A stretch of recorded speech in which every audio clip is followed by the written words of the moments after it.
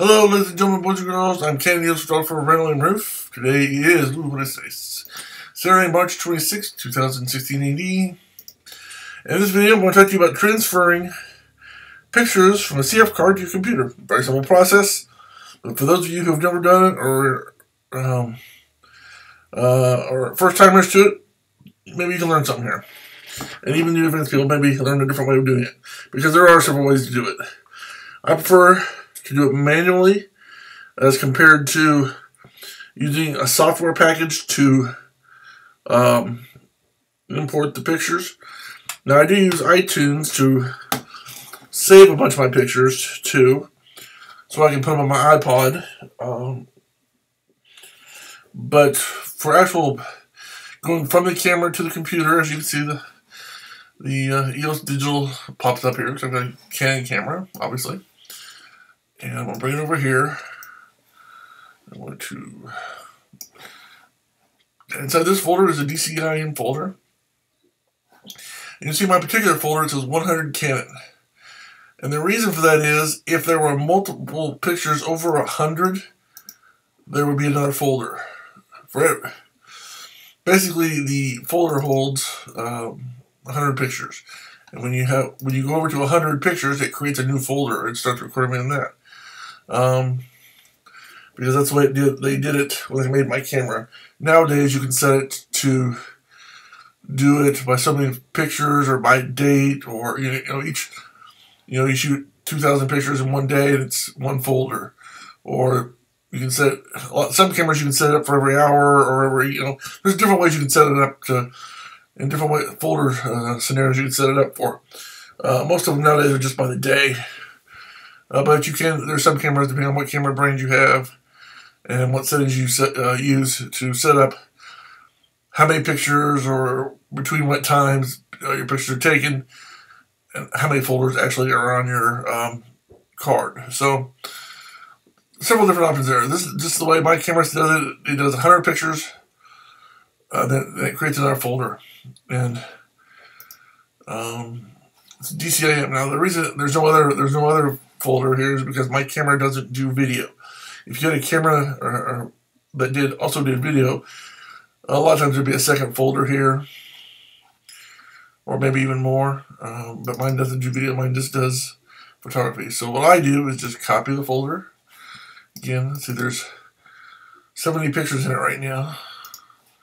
So just drop and drag, very simply. Boom. I'm going to sit here and wait for it to do its thing.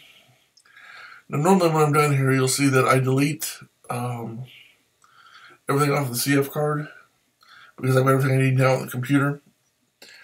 Sometimes if I have like a big wedding or event, I'll keep the originals on the CF card or on the whatever card. I have a CF card. But you can, depending on what kind of camera card you have, you can keep it on the backup until you're sure you've got everything. Because sometimes you can accidentally delete something, or something can happen. You got a power outage or whatever, and for some reason you might lose a file or some files or the whole thing. And if you keep it onto your CF card or your SD card, whatever kind of card you have, until after you're done editing and whatever. You've got it. A lot of times I like to burn it when I'm done editing, depending on if I've got money to buy some CDs. I will buy some CDs or DVDs.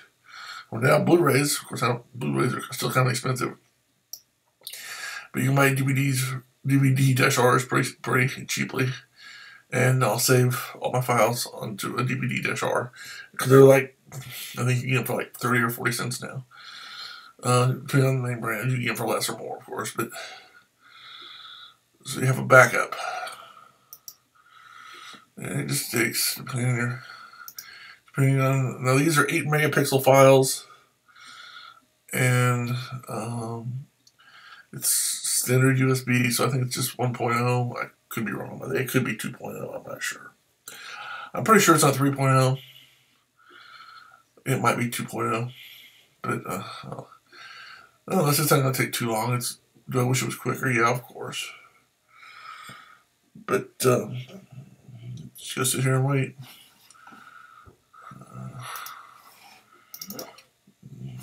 These pictures over here are something from the other day I was working on. I'm still not done with them, so they're still there. I like how it shows the little graph or bar across the about approximately. It'd probably be nice if it had like a percentage number up here in the folder. If it's like 83, 84, 85%, that'd be nice too. But the fact that they have a bar down there is pretty good. About 10 seconds according to this.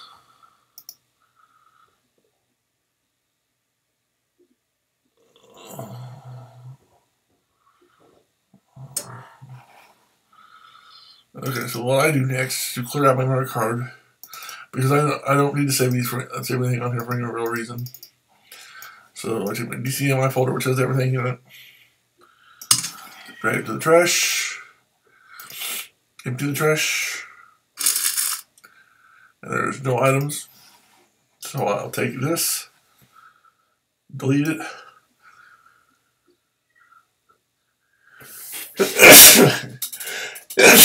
That actually delete anything. It just supposed to drag it out of the thing.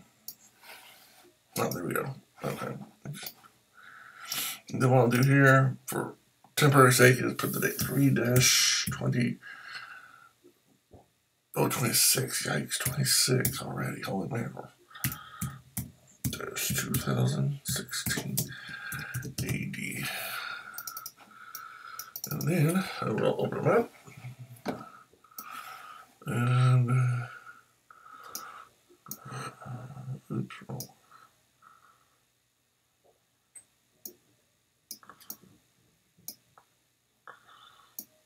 Oh, come on. Okay. I'll clean up my name. Make it a little bit bigger. My name. And the next process will be to go through and edit the pictures I want to keep, or edit all of them, color correct them, etc., etc. But then I'll decide, after I color correct them, I'll go back and say, ooh, I want to save this one. I'll make a list of I'll go through each one of them individually and say, I want to delete this one, and then whatever's left, I'll choose the ones I use. So for now, though, that's how you copy your pictures from your camera card, whether it be SD or compact flash or HQD or CFast or whatever kind of card you're using. Mine just happens to be compact flash. It's an 8 GB, 133 times flash Elite Pro from Kingston. And that's how I copy it from the card to the computer. So until next time, I'm Canon for RandallMRueff, saying thanks for watching. Have a good day. May God bless you. Bye. Oh yeah, keep taking those pictures.